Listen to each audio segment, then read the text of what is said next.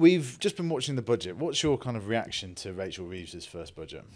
Well, what I was looking out for was, is it something that helps the country drive ideas, innovation, technology?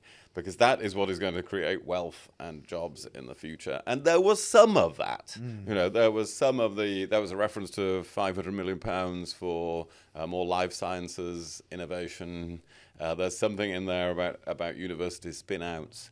But that theme was not at all front and center.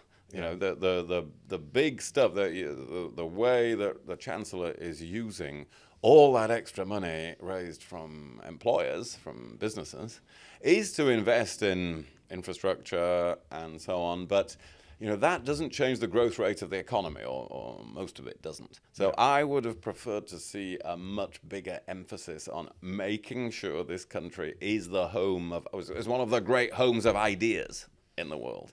And I think that that's a missed opportunity when she did have a lot of money to play with in this case. She spoke for about, I think it was an hour and 20 minutes, the budget speech.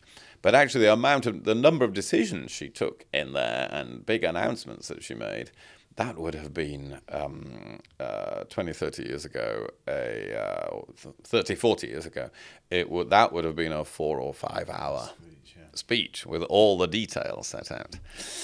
Well, we can be grateful for that. Which Prime Minister's question do you think you asked that had the biggest impact? Because you were known for sort of, being very good and sort of, having Tony Blair on the back foot, even in his pomp. But which one actually made, or which set made a difference? It was hard to actually change government policy. I used to give Tony Blair such a hard time on Wednesday. On the budget always used to be on a Tuesday.